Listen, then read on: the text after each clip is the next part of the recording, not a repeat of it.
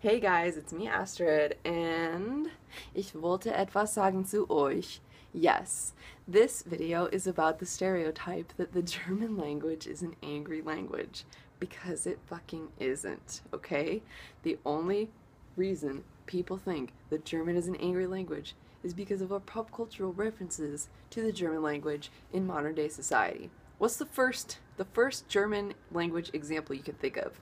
Hitler, right? Is it Hitler? Yeah, because that's the first thing we hear in like history class for our 12 years of education is like fucking Hitler, like, ja, ich bin der Führer!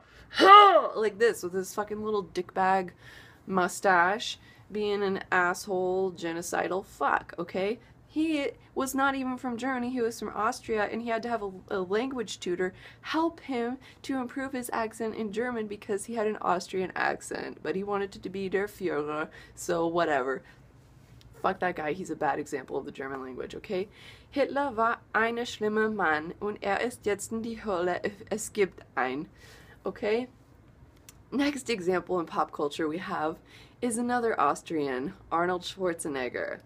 Yeah, I am the Terminator. Oh, I am a bodybuilder. Oh, oh, oh, oh. Okay, that is not a good example of German language, and I doubt many of us have even heard him speaking German.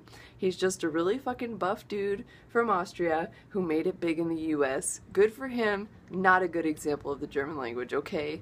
Ich bin kein Schwarzenegger, ich bin eine Deutsche, eine halbdeutsche Frau und ich will sagen, dass Deutsch ist nicht eine böse Sprache, okay?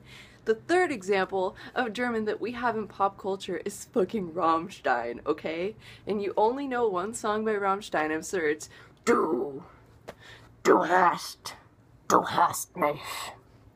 Right? Right? Yes. That's the one fucking song everyone knows. And it does not mean you hate me either, it means you have asked me. That song has wedding vows in it. That's like, you know, it's not a good example of the overall German language. I wanted to read from you a little bit from Harry Potter und der Stein der Weisen, just so you know, this is Harry Potter and the Sorcerer's Stone in German, just so you can hear what German actually sounds like, okay?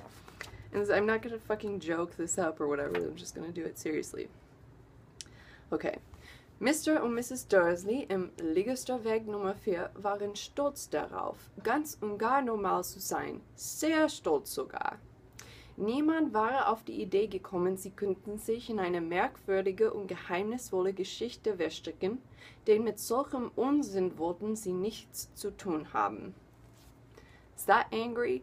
No, it just sounds like fucking British English with some weird gobbledygook words thrown in. That's what German sounds like.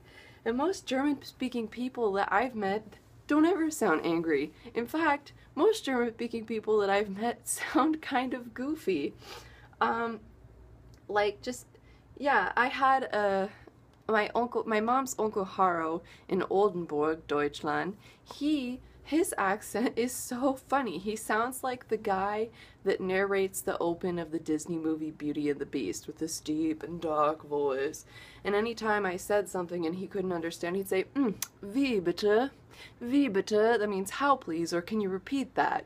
And it was like, and one time they would overfeed me like crazy in this house. They were just like, eat food, you're so skinny, eat, eat. It's one of those stereotypical travel stories.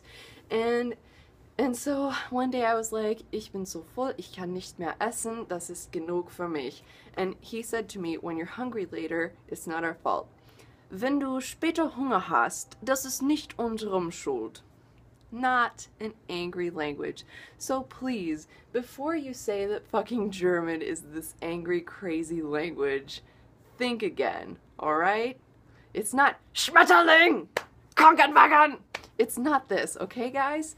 It's a really cool language, it's a really fun language, it's a cousin of English, and it's fabulous. So, ich bitte euch, zu den echte Deutsch-Zuhörern vor, sie sagen, dass das ist eine böse oder dumme oder komische Sprache. Ich verspreche, dass das ist eine coole Sprache mit viel Literatur, guter Musik, gute Filmen und tolle Menschen, dass das spricht, okay? So, danke für mich zuhören, danke für meinen Kanal anschauen und ich wünsche euch einen ganz schönen Tag. Tschüss!